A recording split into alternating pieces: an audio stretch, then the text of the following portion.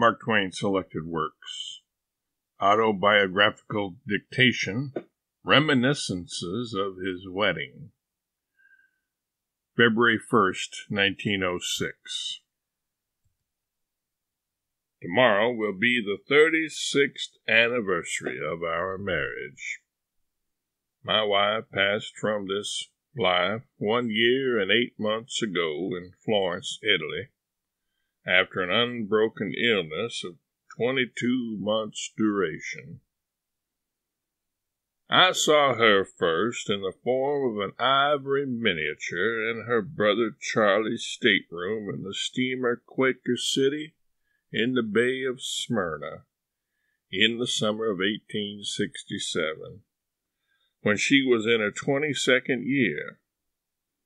I saw her in the flesh for the first time in New York in the following December. She was slender and beautiful and girlish, and she was both girl and woman. She remained both girl and woman to the last day of her life. Under a grave and gentle exterior burned inextinguishable fires of sympathy, energy, devotion, enthusiasm, and absolutely limitless affection. She was always frail in body, and she lived upon her spirit, whose hopefulness and courage were indestructible. Perfect truth, perfect honesty, perfect candor were qualities of her character which were born with her. Her judgments of people and things were sure and accurate. Her intuitions almost never deceived her. In her judgments of the characters and acts of both friends and strangers, there was always room for charity, and this charity never failed. I have compared and contrasted her with hundreds of persons, and my conviction remains that hers was the most perfect character I have ever met. And I may add that she was the most winningly dignified person I have ever known. Her character and disposition were of the sort that not only invite worship, but command it. No servant ever left her service who deserved to remain in it, and as she could choose with the glance of her eye, the servants she selected did in almost all cases deserve to remain, and they did remain. She was always cheerful, and she was always able to communicate her cheerfulness to others. During the 9 years that we spent in poverty and debt, she was always able to reason me out of my despairs and find a bright side to the clouds and make me see it. In all that time, I never knew her to utter a word of regret concerning our altered circumstances, nor did I ever know her children to do the like, for she had taught them, and they drew their fortitude from her.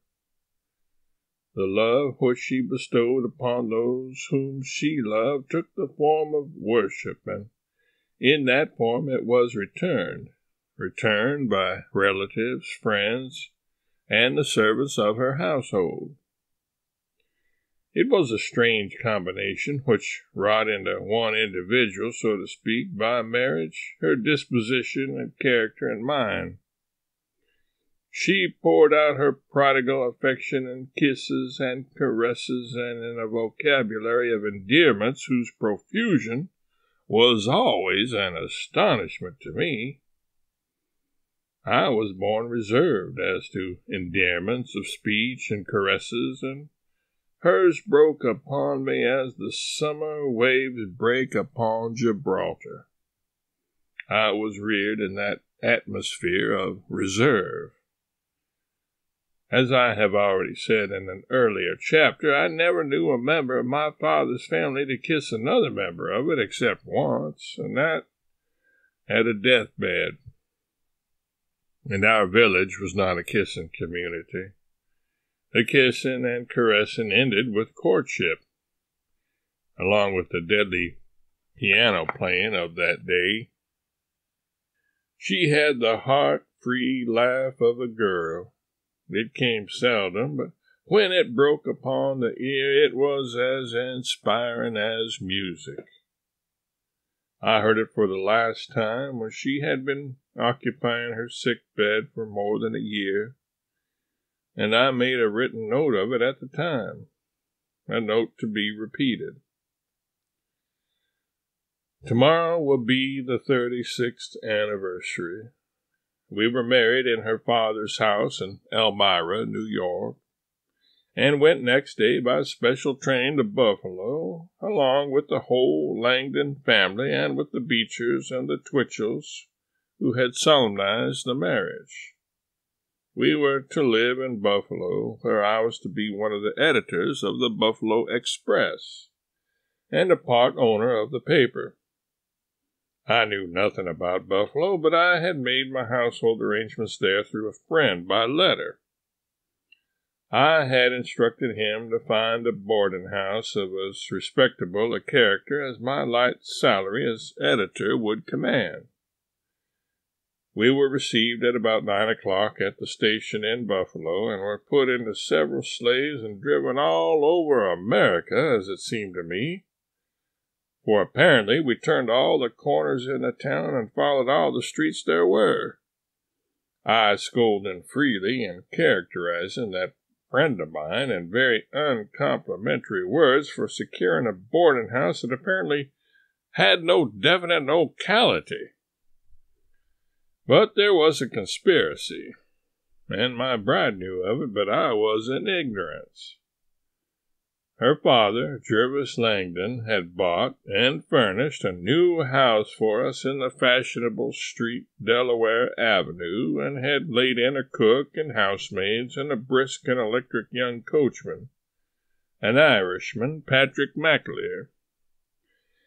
And we were being driven all over that city in order that one sleighful of those people could have time to go to the house and see that the gas was lighted all over it and a hot supper prepared for the crowd.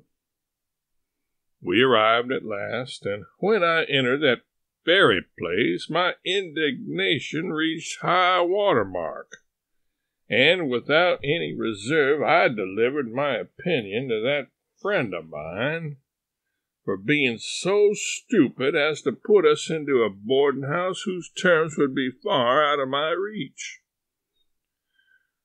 Then Mr. Langdon brought forward a very pretty box and opened it and took from it a deed of the house.